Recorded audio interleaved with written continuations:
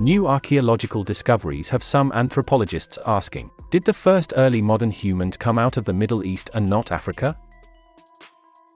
A handful of fossilized teeth found in Israel's Qesem cave, described in the American Journal of Physical Anthropology, and attributed to 400,000-year-old members of our own species, are said to rewrite the story of human evolution. This discovery doubles the antiquity of Homo sapiens, and identify a new point of origin for our species, say the discoverers.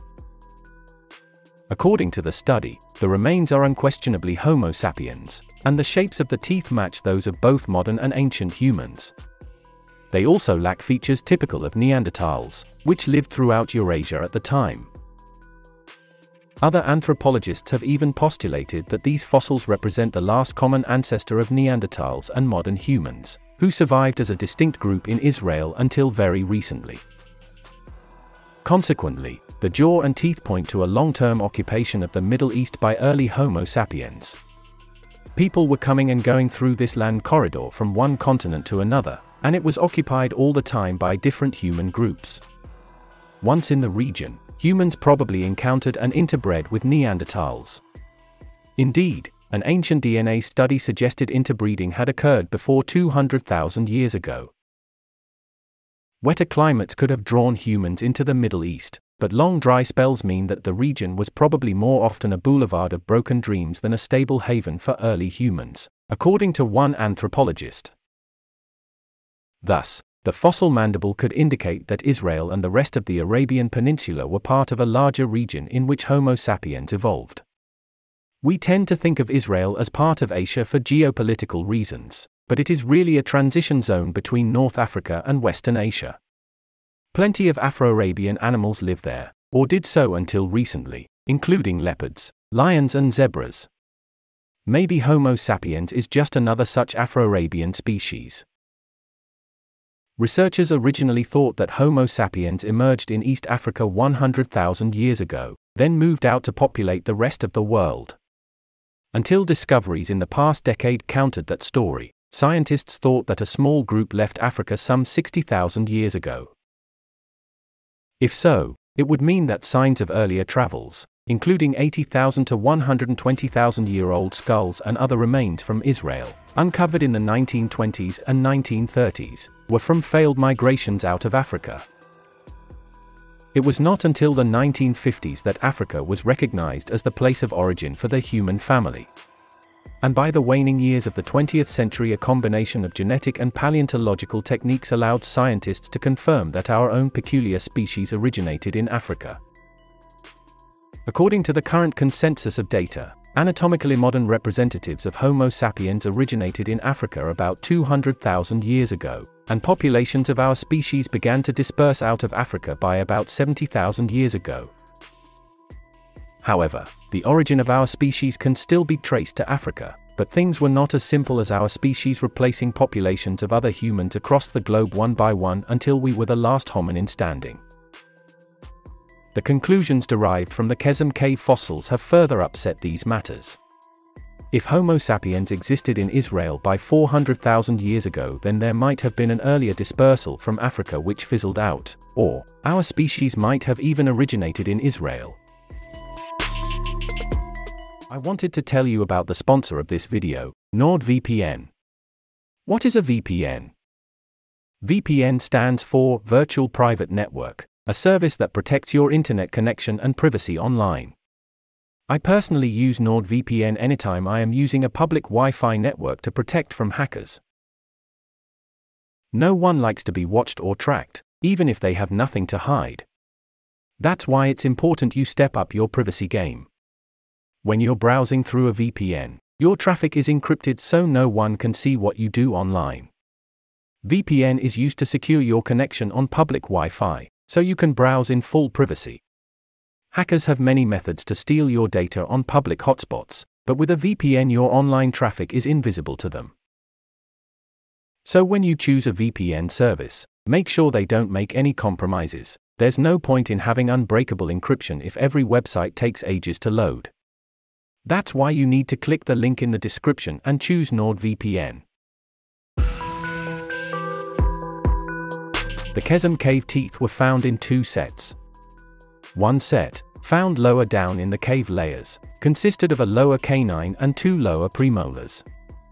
The second set, from a geologically younger part of the cave, consisted of an upper second incisor, canine, and third molar, in addition to 2 milk teeth, with the milk teeth obviously representing a juvenile individual.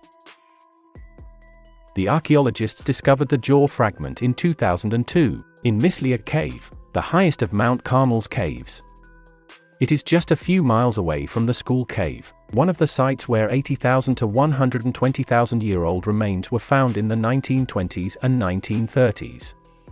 Using several different methods, the team estimated the jaw and teeth to be 177,000 to 194,000 years old. Exact dates for these 2 levels of the cave are difficult to determine.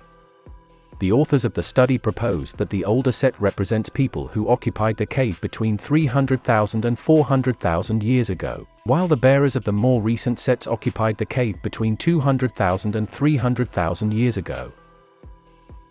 But what sort of human, or humans, do these teeth represent? When compared to the teeth of Neanderthals and prehistoric Homo sapiens, the Qesem cave teeth consistently fell at the overlap of variation between the groups, as seen in this chart. Indeed, both the Neanderthals and prehistoric human populations exhibit a significant amount of variation in tooth shape, making the task of identifying the owners of the Qesem teeth extremely difficult. The graphs show the spread of variation in human teeth, based upon their dimensions from front to back and side to side. But there is a great degree of overlap between Neanderthals and early Homo sapiens, in terms of these parameters. The only teeth that appear to group more closely with modern humans are the geologically older lower premolars, and even those fell along the border of Neanderthal variation. Nor were the anatomical details of the teeth especially helpful in solving this case. The Qesem cave teeth are generally Neanderthal-like but lack some of the features thought to definitively characterize Neanderthals. Instead, the authors prefer to associate the Qesem cave teeth with the school Qesem hominins. These fossils are prehistoric humans from other cave sites in Israel, dated between about 80,000 and 120,000 years ago. Although known from much more complete material, these individuals have variously been described as part of an early migration of Homo sapiens out of Africa, hybrids between our lineage and Neanderthals, and a unique type of extinct human. But since we cannot confidently identify these humans, the proposal that the Qesem cave humans may have been akin to the geologically younger school Qesem individuals does not tell us very much at all. Citing the resemblance of the Qesem teeth to those of the school Qesem hominins, and the characteristic nature of the stone tools found at these sites, the authors favor the idea that the prehistoric inhabitants of Israel were part of an isolated pocket of human evolution. The questions of what species these humans belonged, how they got there, and what happened to them, however, are left unresolved. If you're not yet a subscriber, please do me a favor and click that big red button now, so you don't miss any groundbreaking content. Despite being geologically younger, the teeth from the upper Qesem cave layers have more in common with lineages of archaic humans than the older teeth. This difference may indicate that this older group of humans, whether a unique population, subspecies, or species, was eventually replaced sometime after 300,000 years ago. Given that the teeth in each set are from different parts of the jaw, and cannot be directly compared, this hypothesis is somewhat tenuous. A better sampling of teeth would be needed to be sure, especially given the wide range of variation shown among the teeth. Therefore, the identity of the Qesem cave humans remains unclear, as do their origins. Even if they turn out to be early members of Homo sapiens, this does not automatically mean that our species evolved in Israel, as the discoverers speculate. Instead, such a conclusion would raise several alternative scenarios, including the possibility that there are as yet undiscovered deposits of early Homo sapiens fossils in Africa, which document an earlier dispersal from Africa, distinct from the one around 70,000 years ago. For now, though, the identity of the Qesem cave humans cannot be conclusively determined. If they teach us anything, the Qesem cave teeth remind us how much remains to be discovered about human evolution during the past 500,000 years. Multiple human lineages left Africa and dispersed throughout Europe and Asia, and a combination of fossil and genetic data has thrown significant support to the notion that many of these disparate populations interacted rather intimately with each other.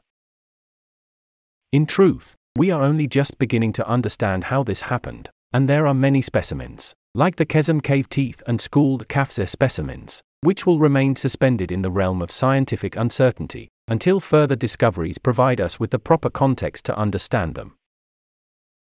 These complementary discoveries will require years or decades of additional work, but anyone even superficially familiar with the process of science will not be surprised by this. It has only been a century and a half since human prehistory was even regarded as a reality. There is still much work to be done and many amazing discoveries yet to be made.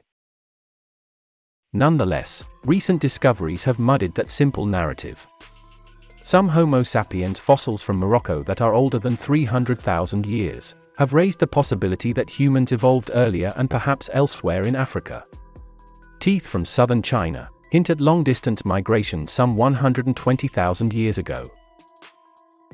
And genome studies have sown even more confusion, with some comparisons of global populations pointing to just one human migration from Africa, and others suggesting multiple waves.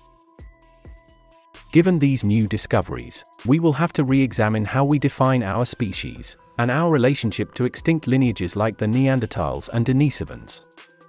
At the moment, it is unclear whether these lineages should be classified as separate species, as subspecies of Homo sapiens, or in some other category.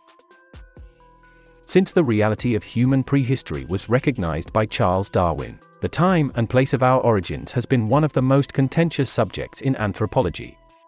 The details of human evolution were almost entirely unknown during the latter half of the 19th century. Determining whether the remains of prehistoric humans represented ancestors, new species, or ancient cousins was difficult. The truth of the matter is that the identity of these humans remains unresolved.